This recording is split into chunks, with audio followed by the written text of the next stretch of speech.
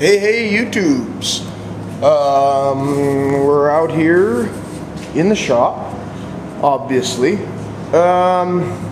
and I said that I would give you a little bit of information on here. I kind of swept over this when I was doing the walk around of the shop, but you should remember this as Denny's Jeep. I had this one out at the ranch. It was one of those ones I was supposed to work on, and I eventually did. I got the motor put in it. Motor runs pretty good. You should actually get to hear it run today unless something goes completely and utterly haywire.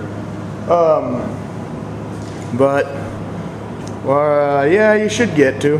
But I got a lot of things going on today. I'm supposed to be getting a call from a guy to go pick up that 400 I was talking about.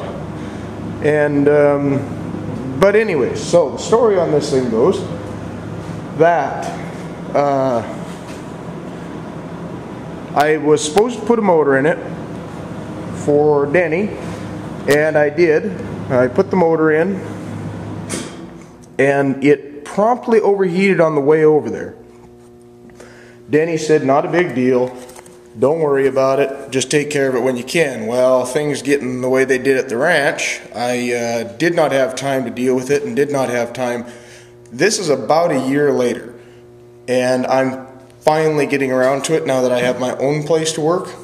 So what had happened was I put the old radiator in it, and it had been sitting open, and I did not flush it out, and there was a bunch of gooeys and nasties in it. So I've seen this happen once before, and my suspicion is, so we did change the thermostat. That is one thing that we did do. But my suspicion is that the radiator's plugged up, and so that's why it's overheating. That remains to be seen, but in the meantime, I am going to put a radiator,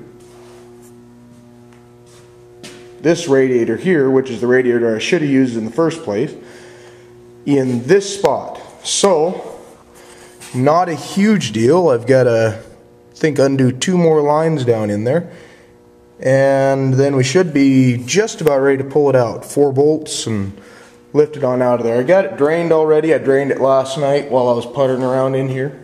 But yeah, so nothing to it. Let's get going.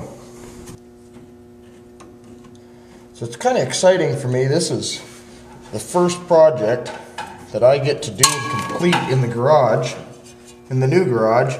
And I've really been just ecstatically excited about it because I can actually take my time. I can do all the little things that I wanted to do.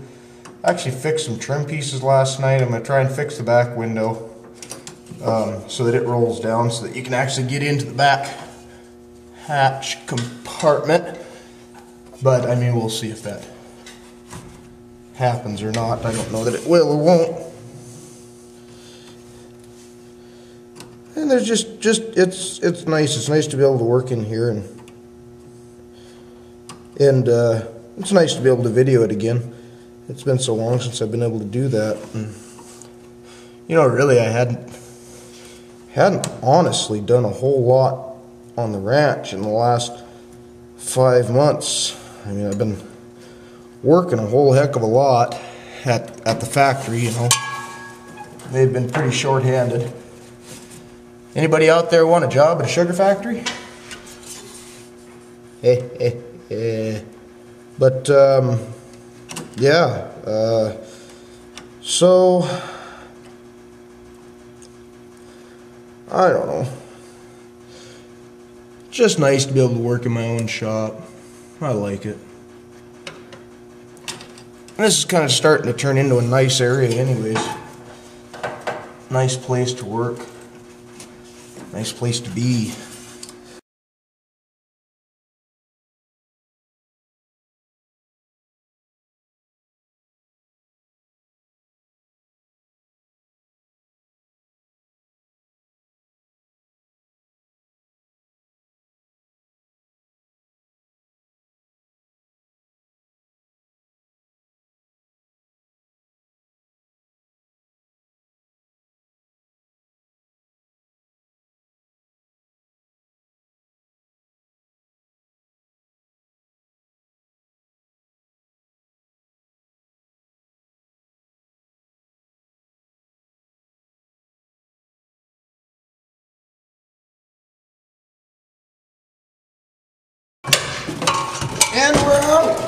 There we go.